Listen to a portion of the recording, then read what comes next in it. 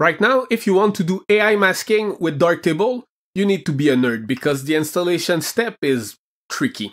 So to fix that, I've created an installation script that will let you install the SAM2 plugin with just one command. This video is divided into 3 sections, so I will start with Linux because that's the best operating system.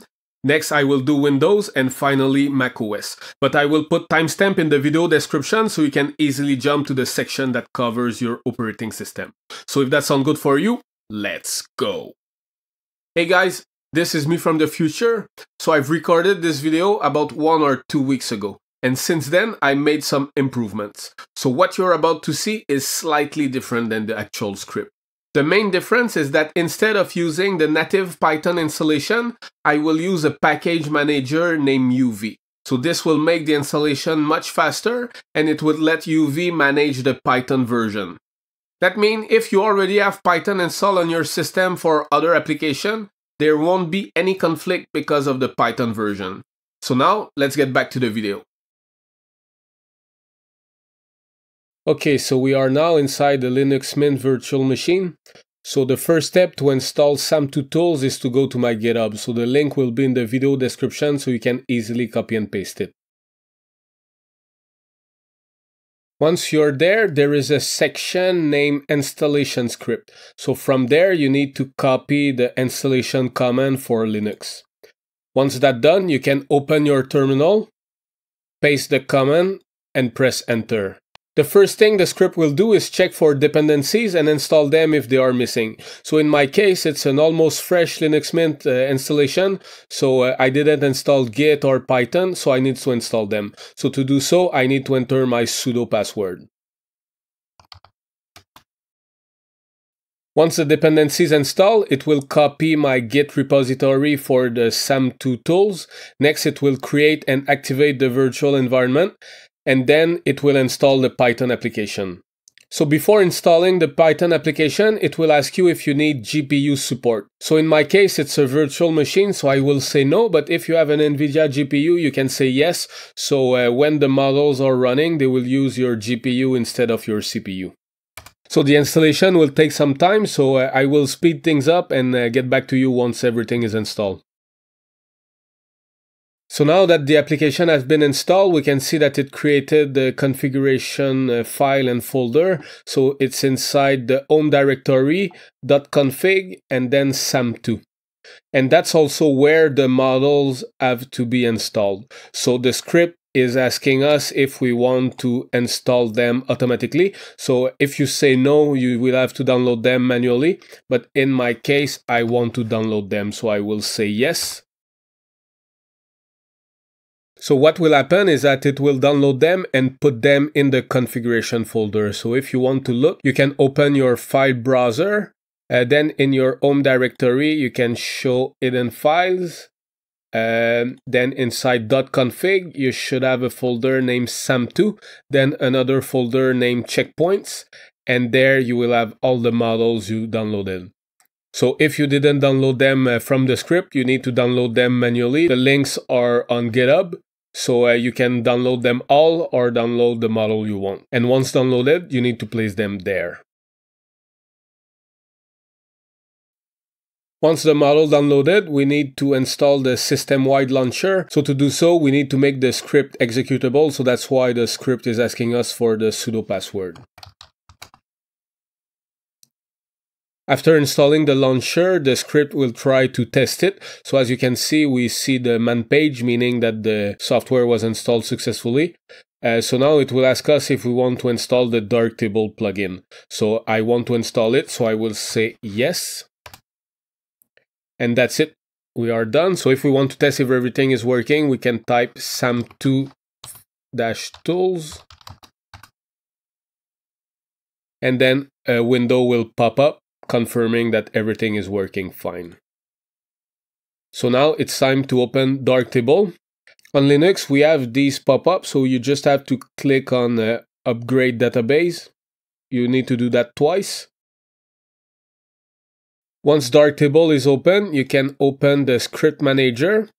If you go to Start and Stop Script, you will see you have a new folder named Custom. and that's where the SAM2 plugin is. If in your case the Lua Script Manager was not installed, I suggest you look my video about Enfuse Simple. So in that video I explain how to install the Lua Script module. Next we can start that plugin. Once started, we can open a picture, and on the side panel we will see that we have our SAM2 plugin. So if we open it, we need to select where the launcher is. So in our case, it's under user/local/bin, and then there is a file named SAM2. Once selected, you can click on Save.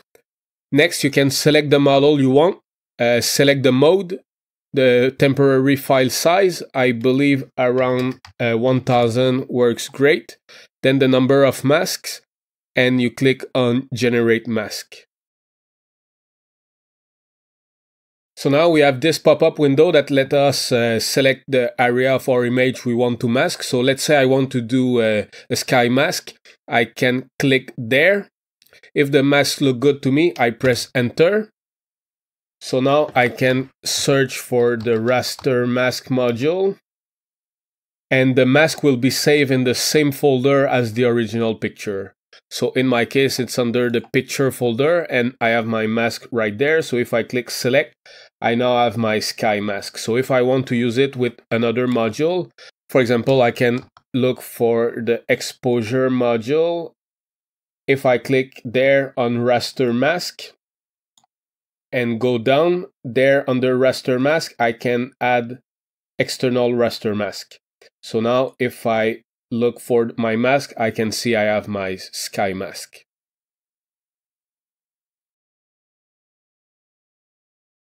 Okay, so we are inside a Windows virtual machine. So the first step to install SAM2 tools is to go to my GitHub. So the link will be in the video description, so you can easily copy and paste it. Next, if you go down, there is a section named Installation Script. So from there, you have to copy the command for the Windows installation. Next, you need to open PowerShell, paste the command, and press Enter. So the first thing the script will do is ask you to install the dependencies. So in my case, it's an almost fresh Windows virtual machine. So nothing has been installed, so I need to install everything first. So you can install everything manually or let the script handle it. One thing to note is I've tried a plugin with Python 3.14 and it didn't work on Windows. So if you already have Python installed and are running Python 3.14, just remember that you may have some issues. So once the dependencies have been installed, you need to close PowerShell and reopen it. So I can open a new PowerShell instance and delete the old one. Now I can paste the script again, press Enter.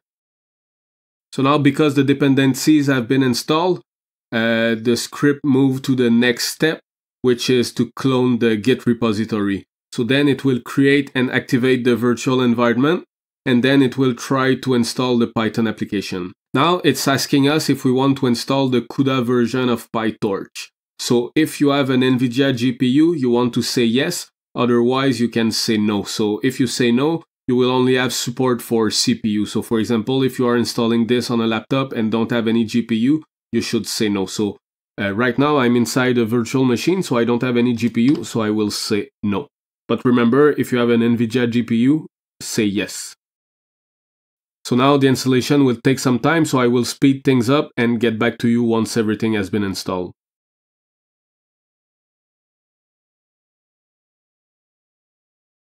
Now that the application has been installed, we can see that it created a configuration file inside the app data folder. And that's also where the models have to be downloaded. So if you want, you can download them manually, but the script will ask you if you want to download them automatically. So in my case, I want to download them automatically, so I will say yes. Once everything has been installed, the script will ask you if you want to install the Darktable plugin. So in my case, I want to install it, so I will say yes. And that's it. the installation is completed. So if we want to test that, we can open Darktable.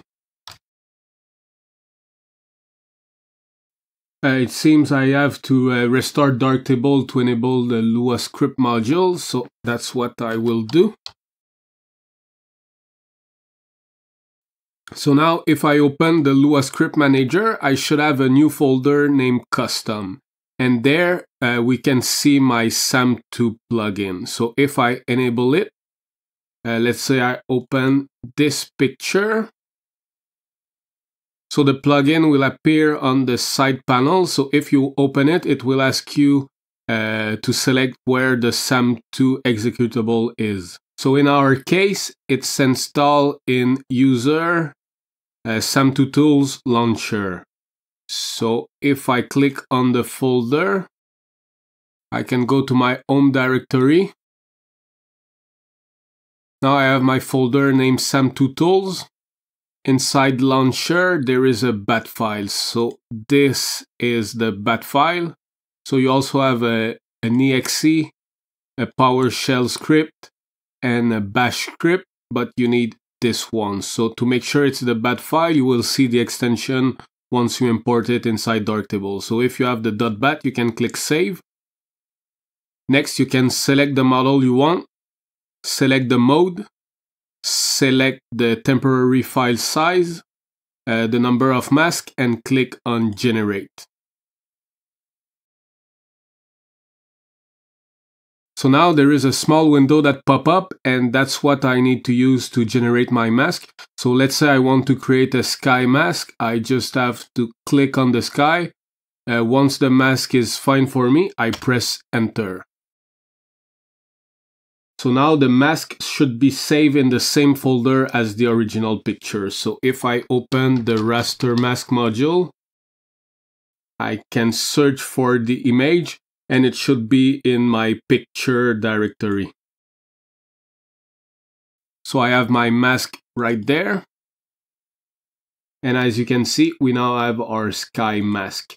So if I want to apply it to a module, let's say I open the exposure module, I can select raster mask. Then I can select external raster mask. And as you can see, I now have my sky mask. Okay, so here's what you have to do to install the SAM2 tools using the installation script. So the first step is to go on my GitHub to copy the command. So the link will be in the video description so you can easily copy and paste it. Next, if you go down, you will see a section named installation script. So that's where you can find the command for macOS. So you just have to copy it. Once copied, you can open your terminal, paste it, and press enter. So first, the script will look for the dependencies. If they are not installed, it will install them automatically. Next, it will clone my GitHub repository, create and activate the virtual environment, and then it will install the Python application. This will take some time, so be patient. Once everything is installed, it will create the configuration file. So as you can see, it's installed in your home directory .config/sam/config.yaml. Then it will ask you if you want to download the model. So by default, the models would be downloaded in your configuration folder. So I will say yes. Once everything downloaded, it will ask you if you want to install the Darktable plugin. In my case, I want to install it, so I will press yes, and that's it. So everything has been installed. So we can test if everything is working. So we can open Darktable. And in the Lua script module, there should be a new folder named custom, which is the case. In the custom folder, we have all my plugin, including the SAM2 plugin. So if we enable it, we can now open a picture. Now on the side panel, we have the SAM2 module. So I have a small bug in my script and there are two, so I will fix this later. But it's still working even with that small bug. Okay, so the first time you will open this module, the first window you will see, it's not what we are seeing right now. So you will be in the setting menu and there won't be any files in that field. So what you will have to do is click on this folder and then you will have to move to user, your name, application, and there will be a file named sam2/tools.command. Then you double click there and then you press save. Once that's done, you can select the model you want, select the mode, the temporary file size, the number of masks, and then you press on generate mask. So because I've selected points, a new window will open and I will be able to add points to generate my mask. So let's say I want to do a sky mask. I can press there. If I'm pleased with the mask, I press enter, and then the mask will automatically be generated in the same folder as the original image. So now if I open the raster mask module, I can enable it. Then I click on the folder and then I need to move where the picture is. And as you can see right there, I have my mask.